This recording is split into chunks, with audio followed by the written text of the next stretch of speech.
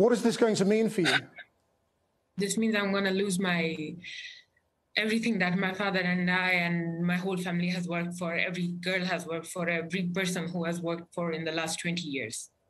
This means losing your houses, losing your dreams, your goals, your ambitions, your identity as Afghan, everything. Can you tell me how do you think that is going to happen?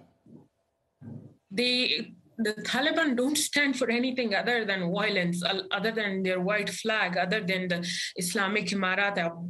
They don't stand for the word Afghanistan or Afghans or women or justice or fairness or education. I mean, like, we sacrifice thousands of men just for our girls to get to school. And now I don't even know where my students are. I don't even know where the students are right now.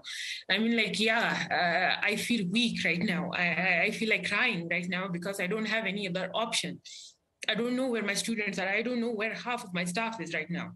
What are you going to do? In all honesty, I'm not sure. I'm not sure.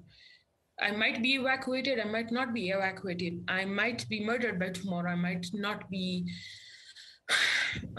able to go out anymore. I might not be able to mobilize anymore. I might not be able to work or educate myself. I don't know. I'm going to be honest. All I can think of is one thing, that my family did so much to build. The Kandahar that I knew, the life that I lived as a refugee, and all sacrifices that we made to be here, it's for nothing. Everything for nothing. There have been a sort of a charade of negotiations with the Taliban, haven't there, in Qatar? What did you think that would lead to? That was selling us out. That was like, let us go out, let the elite and the posh people get a way out, and let's sell the people of Afghanistan. Let's sell the civilians of Afghanistan. Let's throw them to the wolves again, because that's the only thing that they can come. Can you believe children bleeding? People are taking refuge in parks in Kabul. People are taking refuge in shops in Kandahar right now. There is no way out. Our network was down the whole day. That's our life right now.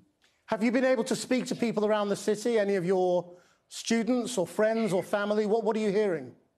My staff members, I got in touch with two of them in the evening. The one who fled to Kabul, I talked to her in the morning because that's the only person I could rely on.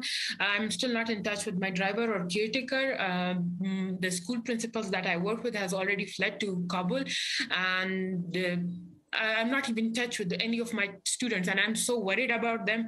I don't even know what to do. This is very distressing to hear, and I'm sorry, but what are you going to do if there is a bang on the door?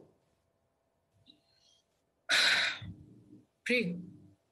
Probably it's going to be the last thing that I'm going to do, but that's the only thing I can do. I don't have anything else to do. Ashraf Ghani, thank you very much indeed. Thank you and take care.